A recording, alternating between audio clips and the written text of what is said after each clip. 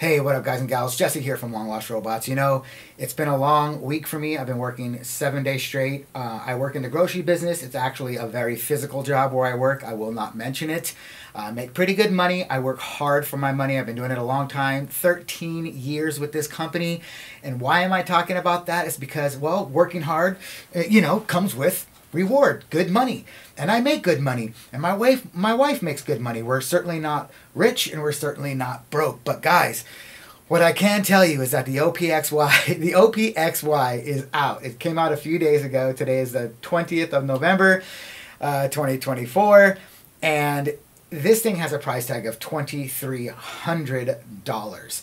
Now, you know that I am a proponent of capitalism. I will always be pro-capitalist, and if you work and make great money, and this is something for you, and you want to spend $2,300 and you have the money for it, it's a product for you, and God bless you. But we do need to talk about the price tag. I am going to show you what you can get for $2,300 to put this all in perspective. We're going to check out Ricky Tinez's video. He is the best. Ricky Tinez is a YouTuber. He's awesome. We're going to start right here. Let's go ahead. It's been a long night for me. It's like 8 o'clock at night, but I got to shoot this video. I want to have some fun. Let's look at Ricky Tinez. He's the best. He has fun. He makes great music. He knows how to talk. He knows how to use these products very quickly. I know they receive these products weeks ahead of time to start to learn the product before they make these videos, and are allowed to put these videos out because they make a deal with these companies to go over the product behind the scenes, and then on release day they can put the videos out. So let's go over Ricky Tinez. I got a beer with me. Let's have some fun. We're not gonna start right in the beginning of his video because I want to skip all his talking, but let's go over Ricky Tinez. You should subscribe to him, and while you're doing that, you should like and subscribe to me as well. It's the only way a small channel like mine can grow. Let's check it out. If we look at our brain, it's moving here. It's going to start moving into a scale of 16. So this here, it's just changed everything up to a C, and then it changes it back down. Okay, so I want to pause it right here really quick. First things first is the XY. It does look beautiful. It looks really cool. It reminds me of like Darth Vader or something, right? It reminds me like something out of Star Wars, and as you can tell, I'm a big Star Wars fan. So let's start with that. It does look really cool. To a G, and then you can hear those little punch-in effects there, right? Back to G. So this track stemmed from a challenge I gave myself, which was to make a song where everything was a one-bar pattern. And it began here on this bass line. Check this out. So already you... Now, in this video and in some other videos that I've seen of Ricky using this machine, it's quite obvious that there's a lot of menu diving. The buttons do multiple things. And I can tell you as a songwriter, from someone who's trying to write songs, not beats, having one button do multiple things and having to shift or function or go into a menu can really adhere the songwriting process. Let's get forward a little bit. I want to see where he's going with, and how kind of hard it is for him to keep this beat going, or how much menu diving he has to do, or function and shift and all that stuff just to continue the song. But then came the drums, which are these here. Just this like sloppy kick, sloppy hat, and then a fast hat, and then my voice, yo, randomly. And then I added this like big chord thing here, which is going super slow because I took our... Now, really quick, I want to also talk about how when you look at the OPXY, just even on this close-up right here, there's a lot of pictures on there, which is great. I'm a pictures guy, you know what I mean? That's fine and dandy, but when you're looking at it, it really does look like a lot to look at one time. You know, things aren't broken down. It seems like there's a lot to look at. Scaled it down to 8, so. And the chord is just this, it's a G minor. So I thought that was cool, and then I was like...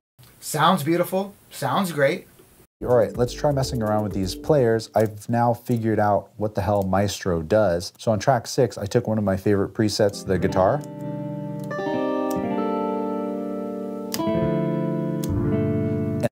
Now, I want to stop it right there. If you could kind of just listen, or hear what's happening when he's pressing those buttons. it sounds like he's pressing one of these, just a basic keyboard. And that's not impressing me very much. It doesn't feel like a tactile pad like anything from the MPC line. It just doesn't seem like it's very functional for songwriting, in my opinion. The way it's playing is Maestro. I finally figured out what Maestro does because we have the manual. Well, and that's fine. That's a great point. We have the manual. I understand that. But if the product that you need requires you to read a manual for 2 or 3 weeks for you to start making music, my friends, those are tough products. Those are niche products that basically gearheads and nerds made for themselves and for the people who can learn how to use them quickly and really get the full benefit of using the machine. Like you said, I just found out what Maestro can do. Well, you shouldn't have to find out what anything does if it's a simple thing to use. In my opinion, the MPC line is very simple to use. What it's doing is it's going to play a chord that you put in. So in this case, I can just say that note here, and then it's going to lock that in. And I choose at what speed it plays. Up, down. You hear the clicks in his video, the clicking, it sounds like just clicking the keyboard. I don't want to press anything and anything happen on my computer. I got Logic Pro in the back, but let's continue going for a couple more seconds and we're going to go over a couple of things that I have ready to go. Or there's random. But I really like the up and down because it kind of, again, took this 1-bar pattern and emphasized it almost into 2 bars, which of course resulted in this. So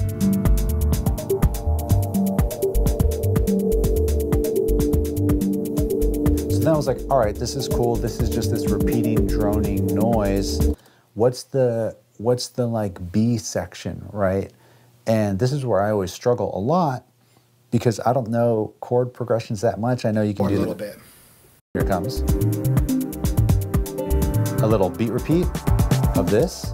And then this happens 1 out of every 2 because you could put the components on even these.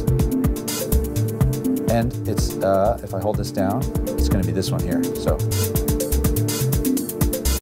So really quickly, guys, go check out Ricky. Subscribe to him. I think he's the best. You know, Lou Pop and Bo Beats are great. Ricky's just really cool, down to earth. Sounds like he looks like somebody I could just hang out with. I'm from San Diego, California. This thing doesn't look very functional to me. It doesn't look like an instrument. It doesn't look like anything that I would want to make music on. Obviously, I'm a hardware guy, but I'm also an MPC guy, which is basically a DAW in a box. But it doesn't function like your most basic DAW does. It functions in sections. And even when you go into their kind of song mode, it's still in sections. Even when you go into their full DAW mode where you can see the whole song from start to finish and you can see it, everything is in sections. When you record, it's in sections, or you can record through the whole thing. But when you see the new 3.0 or 3.4 beta that they have just updated the MPC with, it's a DAW, yes, but on the other hand, it's not a DAW. It's its own thing that works very much like a DAW, and I use it to control hardware. Now, let's go look at something that I want to show you. We're going to be on the Sweetwater website, and I want you guys to check out what I have in my cart. Now, this is obviously beginner gear in some ways, but in some ways, this could be intermediate gear if you're on a budget. And let's say you've had experience and a lot of your stuff is, crashed. You need a new computer or an interface, and you don't have a lot of money. Let's look at what's going on here on Sweetwater. I have this in my cart. The first thing I have is a full bundle. I have the Focusrite Scarlett 2i2 4th generation recording bundle. These are new products. The bugs have all been worked out on these products now. I have the 18i20. It works great. It's a fine product. There's nothing wrong with the 18i20. It works great. And it's a 3rd generation as well. So this bundle is at $299 with a mic, with headphones. And I promise you, this microphone will give you the results that you want in any professional recording. Nobody cares.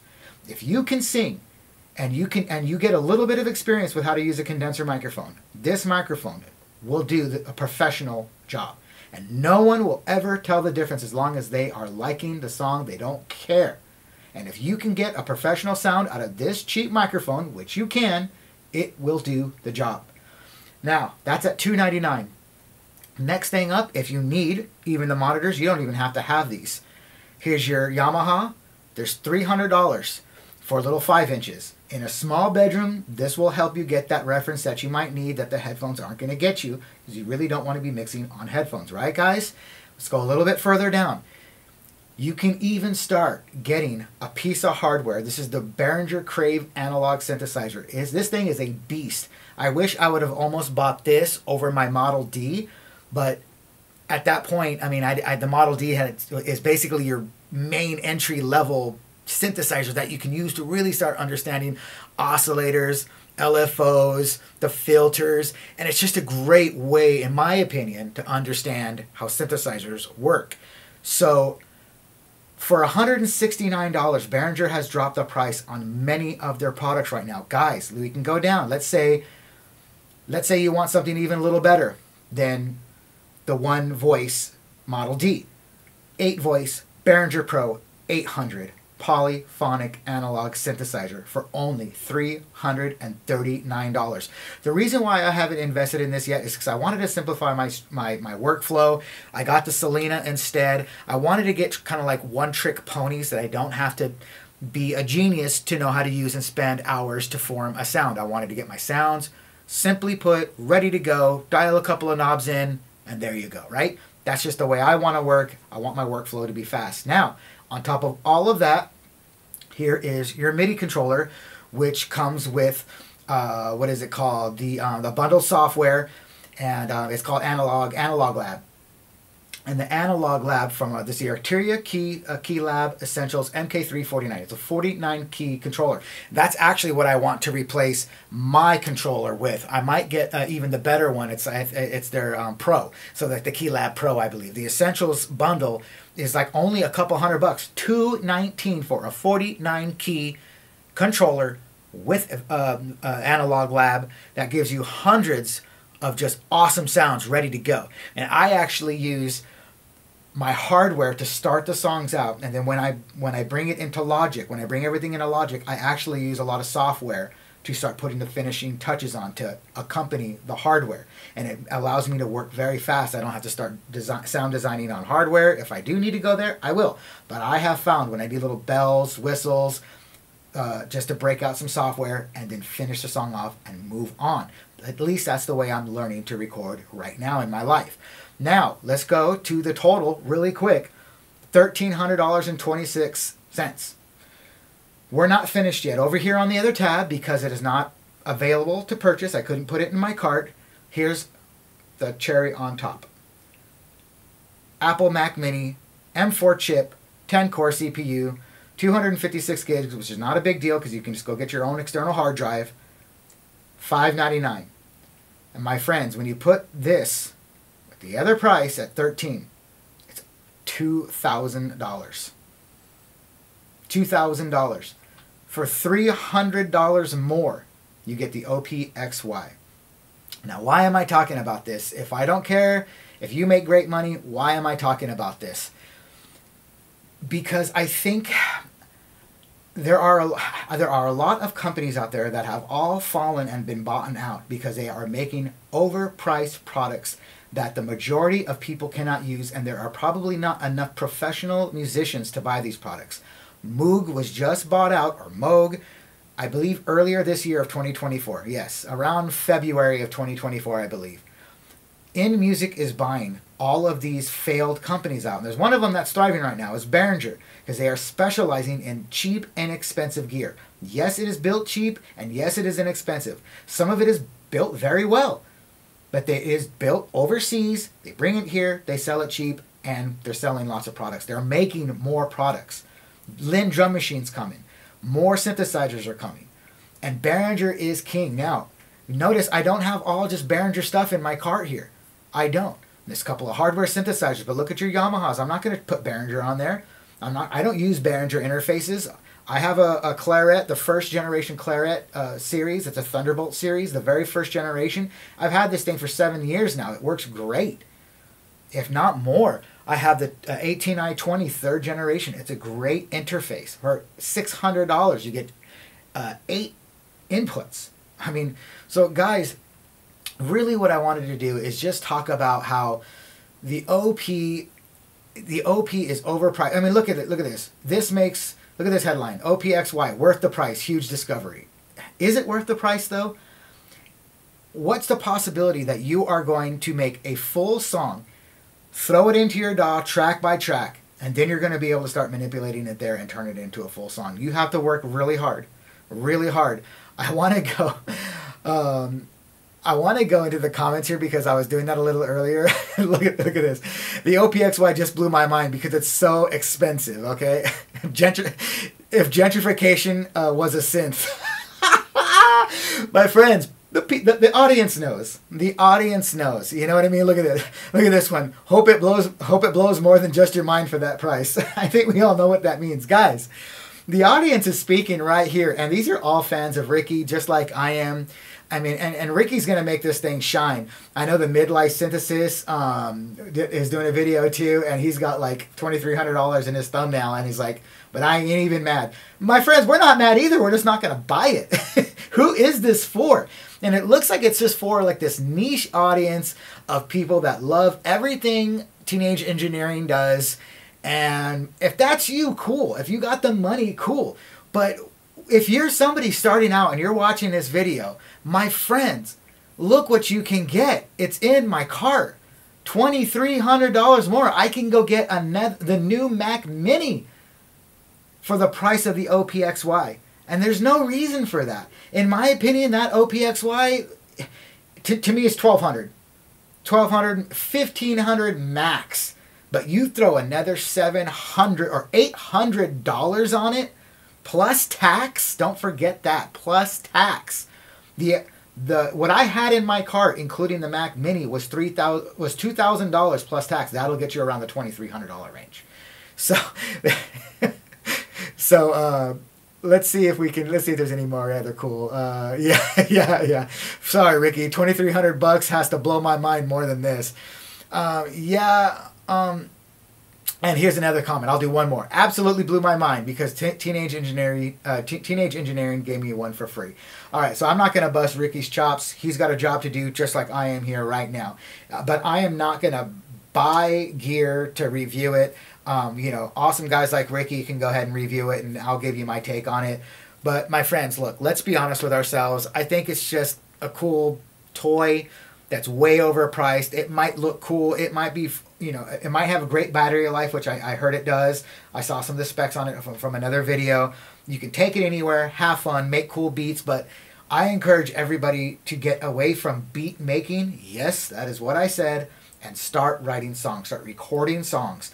And that way you get that experience of just real writing, real build-ups, real ebb and flow that music needs, not just beat making. Beat making has ebb and flow. Please don't twist my words, but I promise you, if you focus on songwriting, full, complete songs, start to finish, your skills will improve far faster than beat making and just throwing random sounds together that do sound cool, and that's fine.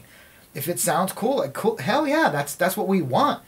But I think we need to take a step back and look at these niche audiences or niche creators or businesses that like Teenage Engineering that have overpriced toys that in my opinion look like they can fall apart, that don't look much different than this, to be honest. And this is not what I make music on. I use this to press play and to do a couple of commands on my computer.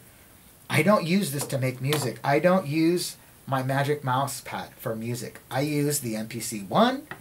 I even for my software plugins, I use a piece of hardware, the Softtube Console One, hidden right under here.